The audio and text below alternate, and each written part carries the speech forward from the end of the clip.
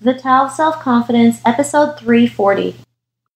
Welcome to the Tao of Self-Confidence, where I share stories of amazing women who have discovered their inner journey to self-confidence. Visit our website at thetaoofselfconfidence.com. Your inner journey to self-confidence awaits. Well, hello friend. Welcome to the Tao of Self-Confidence, where I share stories of amazing women who have discovered their inner journey to self-confidence. I'm your host today, Sheena Yap Chan, and today I have a phenomenal lady on the show today. She is the Chief Community Builder of Startup Asia Women, and I'm just really excited to have her on and share her story with us today. So without further ado, I'm going to introduce you to Christina Teo. Christina, how are you today? Maybe you can fill in a little bit more about yourself to our listeners. I'm doing very well. Thank you, Sheena. Thank you for having me. I'm actually taking this interview from Singapore, so greetings from Singapore. Basically, I came back to Singapore after decades of leaving Singapore and to start a community for women startups to help women who are either running a startup or working in startups or planning to start a startups to really help them to get resources and support they need.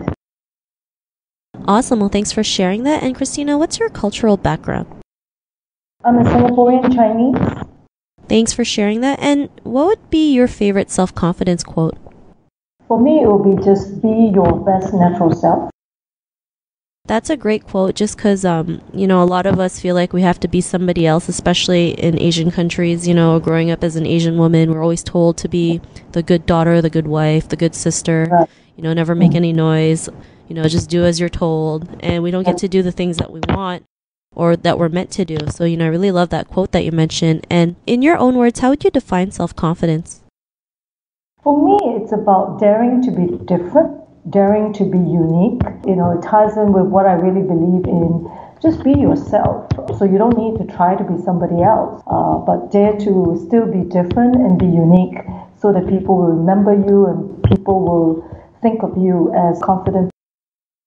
Thanks for sharing that. I know so many people out there are afraid of being different, right? When there's really nothing wrong with it. It's just society kind of just programs us to just be one type of person, not be, yourself or be different or be unique or be special, because we all are here for a reason. We all have different talents and skills and, attributes that we can contribute to the world. So I really like that definition that you mentioned.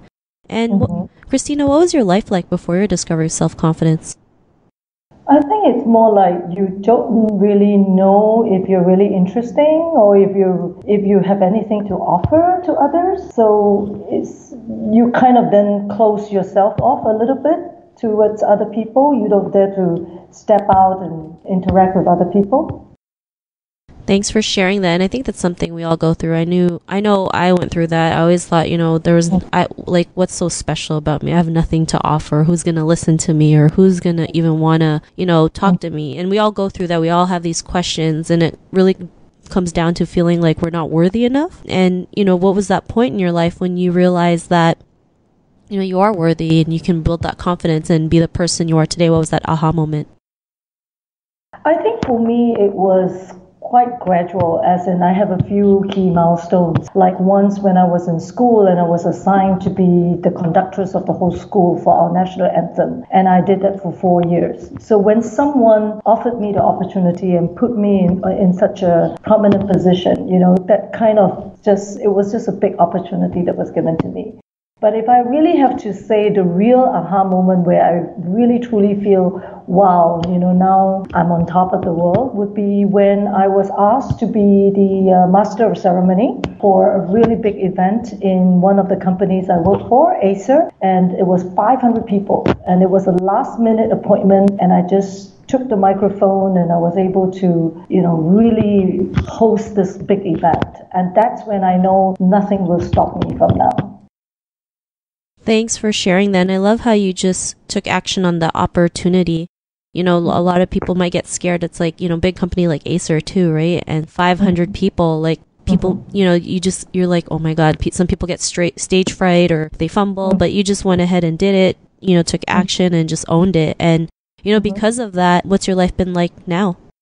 I think for me, it's just really strong beliefs. Every time anything presents itself to me, I would just believe that I can do it. And I think that, it's a kind of practice as well. So every time you believe and something happens, and then you believe more and you believe more. And that's what's been happening in my life. And I think it's really true. You have to take the opportunity. If you start asking yourself a lot of questions and you doubt and you don't take that step, then you will never know.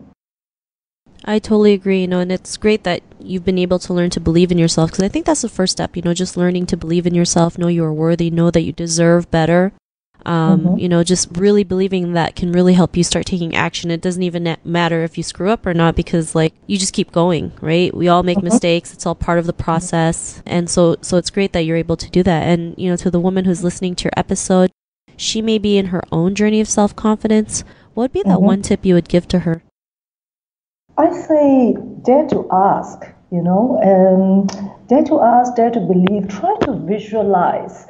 Sometimes maybe you can't visualize that big or that far, but visualize something positive that believe that it is possible. And I think that will help in really creating maybe little confidence every day, a little bit at a time, a small little step at a time, and then it will grow. It will grow on you and it becomes second nature.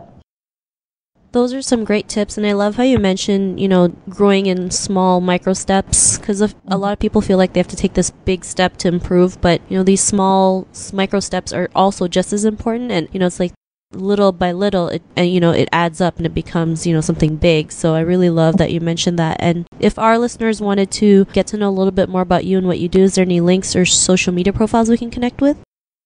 I think right now the biggest thing for me is really go to our Facebook. It's Startup Asia Women, because over there I share a lot about what's happening in the startup world, what are the resources that's available to women, what are we doing for women, and also inspiring stories from women founders of startups. So I think that would be one of the best places to really see what I'm doing and where I want to take the community. Thanks for sharing that. And to our listeners, if you want to connect with Christina, you can also head on over to thetaoselfconfidence.com and search for Christina's name. Her show notes will pop up along with everything else we talked about. And I just want to thank Christina for taking the time to share her story with us. So thank you so much. Thank you, Sheena. Thank you so much for taking the time. Not a problem. It was an honor having you on the show. And to our listeners, be on the lookout for another new episode of another amazing woman's journey to self-confidence. And we'll talk to you soon. Bye for now. Bye.